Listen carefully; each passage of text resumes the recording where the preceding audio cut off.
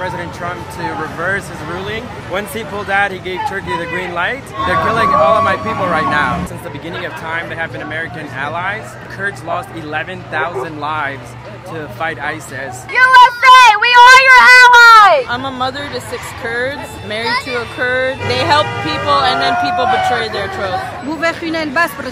She said, please help the Kurdish people out. Is it anger towards America, towards the president? She knew that one.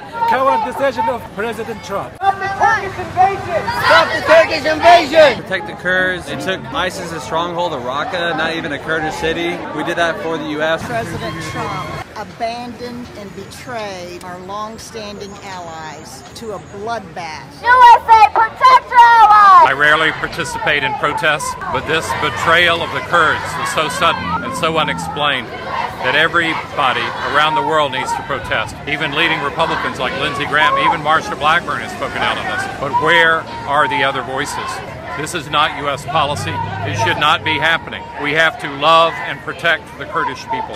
This is totally wrong. Stop the Turkish invasion! Stop the Turkish invasion! It's betrayal. Time after time, Kurdish people have always stood side by side, brothers in arms. We want our basic human rights. I personally resettled the first Kurdish refugees who ever came to the United States. They're very, very, very good people. They've always been allies of the United States. It's just atrocious and disheartening to think that America would abandon them. USA! USA! Defend your Kurdish allies! Defend your Kurdish allies! Save the Kurds! Save the Kurds!